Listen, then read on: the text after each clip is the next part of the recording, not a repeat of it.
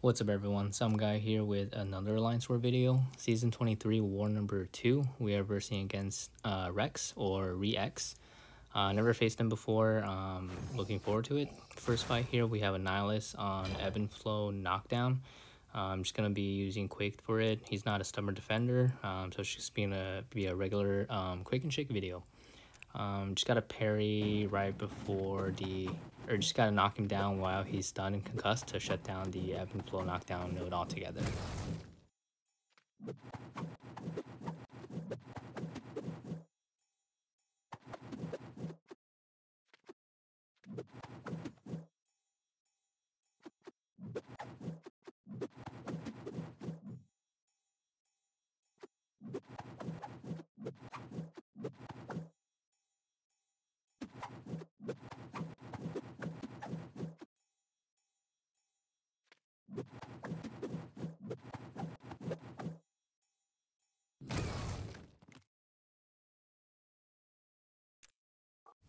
Moving on to the next fight here, we have Mordo on Ebb and Flow Knockdown and Heavy Hitter. I will be using Quake again. The thing about quaking Mordo is that you have to have concussion up before he gets to his power gain stage, so that it'll shut down the power gain. Most of the time he would just be pretty passive and just stand there because he's power gaining supposedly, but you shut it down. However, sometimes you can get it is a bit RNG. Like right here, I was holding heavy, but he dashed towards me, and then the power gain triggered. But luckily, I was able to kind of take control of the fight. I got Astro evaded there, but the degen's not too much. Just gotta bait out an SP2, and then get back into quaking again.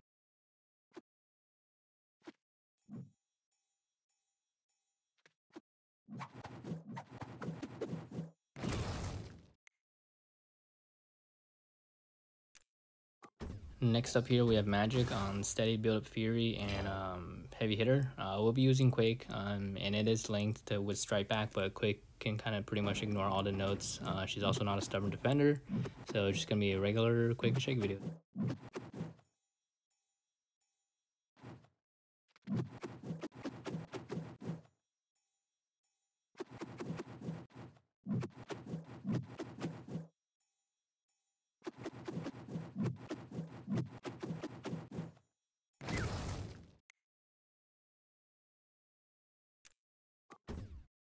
Next up, we have Omega Red. We have Korg on Mixmaster. I will be using my Omega Red. I usually don't take this fight. Usually our alliance mate Steel takes it because he usually runs suicides and brings his Omega Red. But I believe he couldn't fit it on his team this war, and I happen to need Omega Red in tier 2, so I'll be taking this fight. This is probably the worst Korg fight you will ever see. I've practiced against Korg on Mixmaster during off season. It was on and off. Sometimes I'll be able to. I usually use Doom against him. Sometimes I'll be able to solo without too much health loss. Sometimes it will be very close. But this fight I boosted big. I threw on the rainbow boost and also an invuln boost, because I know I'll probably be having trouble against Omega Red here. Korg here. So this fight, I totally forgot about how to play Omega Red, and I completely forgot about Mixmaster Node 2, so I already ate up all my indestructible. Terrible start, and I try to punish his heavy with Omega's heavy, but it doesn't reach, and I get hit with the SP1, and it crits so hard, and I'm down to like pretty much no health, so I'm just spamming my SP1s or SP2 or SP1s to try and get some adrenaline health. Thank God for 6-star adrenaline. And then just trying to play kind of safe. This whole fight I completely forgot to lock in my spores. I don't lock in my spores or don't use any heavy attacks until the very end, or don't get to at least.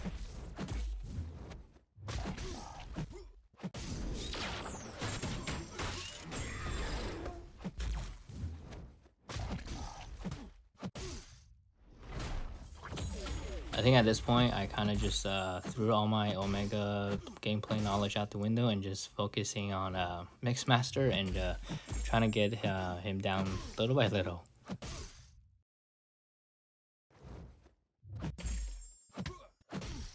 In the assassin zone, so my parries are also failing now. Luckily I was able to catch that. I tried to lock in my spores or try to counter his heavy over there, but still he was too far. I just didn't get the spacing right. Luckily he didn't punish me. If he did, I was dead for sure.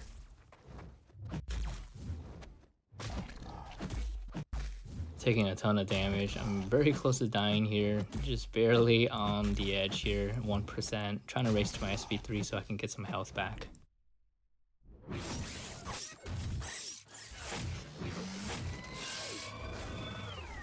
Luckily, I had some spores on him, so SP3 did give me some health back. Give me about 12% health. Got some health to work with now.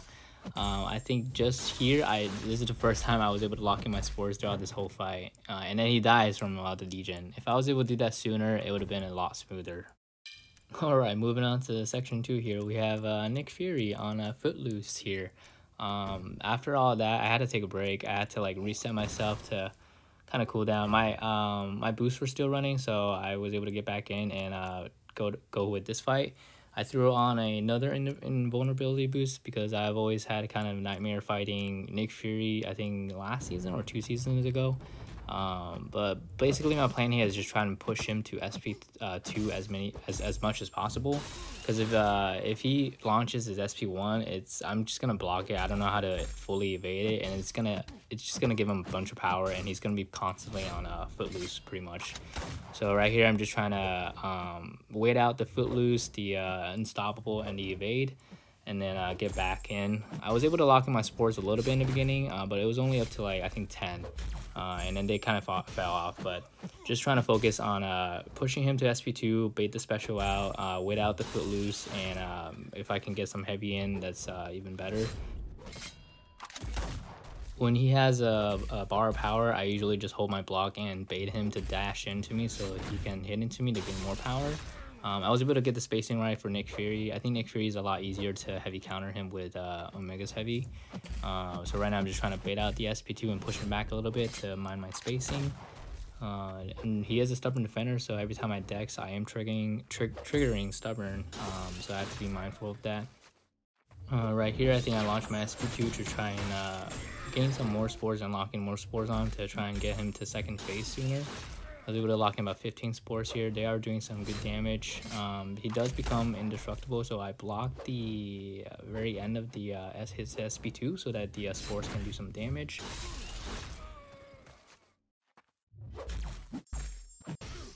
Alright, so now he's in his second phase. I'm in a pretty good spot. He's got an SP2 where I can bait it out, and he's not cornering me at the moment. Just have to wait out the Footloose. I was able to heavy counter. I got kind of lucky there.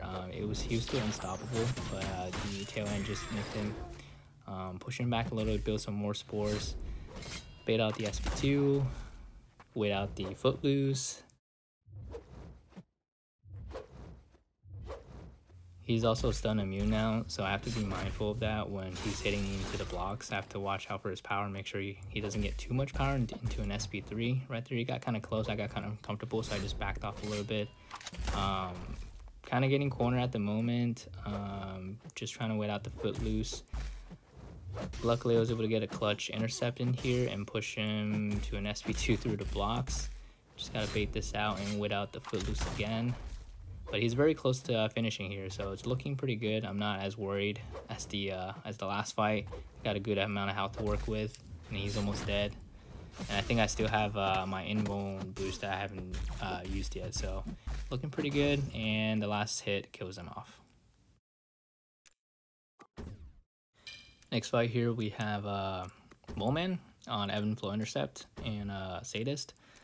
This is where I did use up a lot of potions because I was heavily boosted, and then I was pretty much down to 0 health and had to potion up Omega to take that Nick Fury fight. So it's kind of costly war, but it's fine. At least I got the solos. Just boosting up here for the second section here. For Moleman, I just know whenever he has a monster mass, he can shrug off debuffs like parry stun. So I have to make sure I have at least 10 spores on him before I can safely parry him and heavy to lock in the spores. That's what the Sabertooth synergy is mainly for, to build up my spores fast. So right here I was able to get some lock in 16 spores, which is pretty good. Just trying to play slow, the Omega style.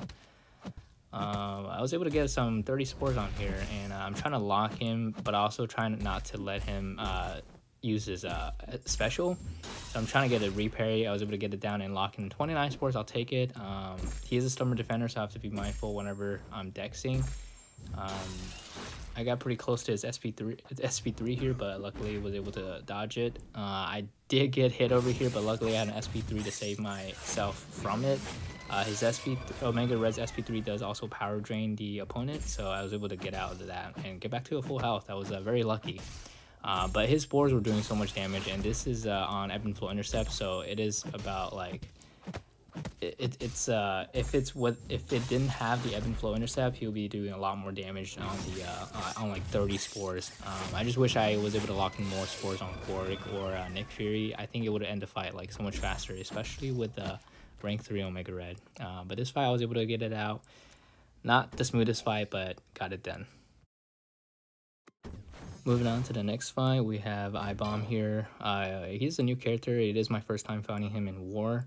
I had to kind of read his abilities a little bit, but unfortunately I don't think I read it carefully. He is on Redouble Determination, which is a very good placement for him, in my opinion, because every time he launches his SP1, he puts poison debuffs on himself. So if he does that, the Redouble Determination will kick in and he will gain a lot of power, like combat powers. So I thought, oh, I could just use Quake here, since Quake won't give him any power, and I could just shake and bake. He is a stubborn defender, but I didn't read that on contact he can't put a poison on you. So now I got poison from Suicides and also poison from him, and his poison is really long. I went from like 90% health all the way down to 50% health here from one of his poison. It is kind of RNG based, but if you get another poison, it's pretty much over. And I do get hit, and I got another poison. So at this point, I was like, okay, I'm about to die. I'm just trying to do as much damage as I could before I get to my assassin's range, which is right now. And yeah, Quick is pretty much dead, unfortunately. This defender was also placed on the same node in battle group 1 and 2 as well. And they all died to it at least once due to the Redouble Determination. I think the strategy is to try and push him to SP2. However, I can't, or most people at least can't fully evade I guess the poisonous gas on his second part of SP2, and they do a ton of damage. And you'll see over here, I think they do about 2.6k damage per hit on the block. And yeah, and I was taking a bit of damage, but he was pretty much dead at this point already, so it was okay. But I don't know going forward if Omega Red will be able to solo. Maybe if I build a lot of spores on him and lock it in, but it was kind of a tough fight. And next up here we have Nova, pretty much on the same nodes, also with Crumbling Armor. I like taking this fight with Quake just because most of the time I'm able to heal up with willpower from the Crumbling Armor. I was being cheap over here. I only topped off Quake up to 50% because I was like, oh, I'll be able to heal up the rest of the 50% with the armor break debuffs through willpower.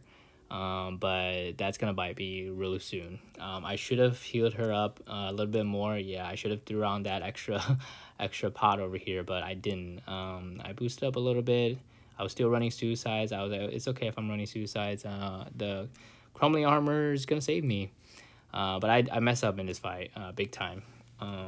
It was not a good start. Most of the time, you basically have to, at least that's what I was trying to do, basically dance around and then parry right before the Crumbling Armor timer ends, so that you don't, and make sure you're not charging your heavy so the concussion doesn't prevent the Crumbling Armor. So right here it does prevent it. I threw my heavy, I was trying to get it off, but luckily he didn't punish me for it.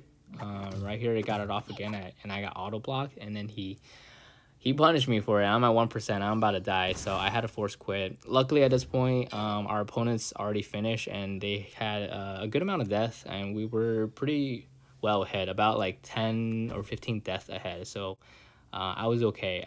Our alliance was okay with this war at least. So I'm going back in and try it again. This time I healed her up properly to the right amount, to what's supposed to be. He wasn't playing into my dash again, so I was able to concussion the armor break again. So I hit him this time and just try to parry here. And finally, I got the armor break debuff.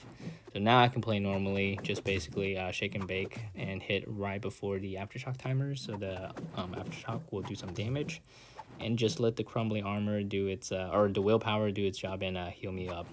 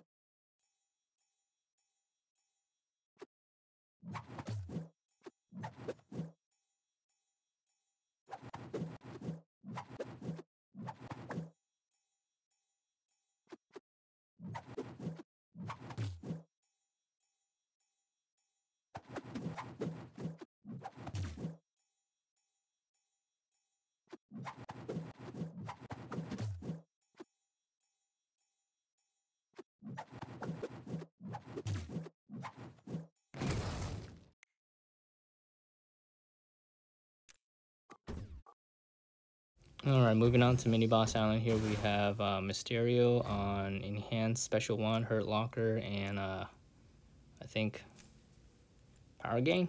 I forget. But I'm just going to be using Quake, Quick and Shake. He's not a Stubborn Defender. It's just going to be a regular Quick and Shake fight.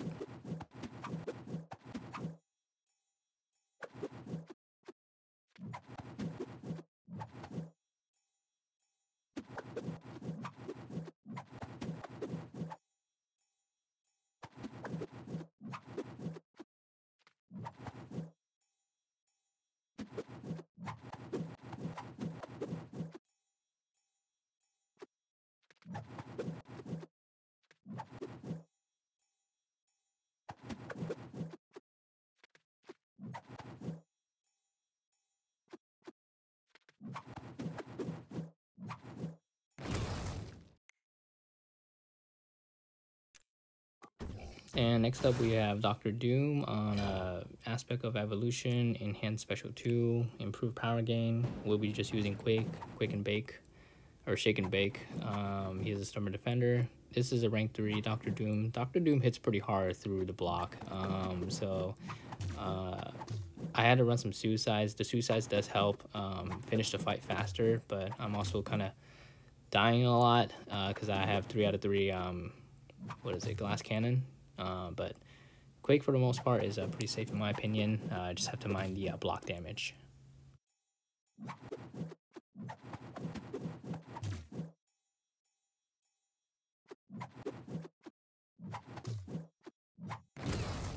And that is it for me from this war. Definitely not the best war. Made a lot of mistakes. We did end up winning this war. So we'll be back in Tier 1 war again. So get some good points. But I definitely need to practice a lot more on Omega Red and his gameplay style. But thanks for watching, and I'll see you guys on the next one.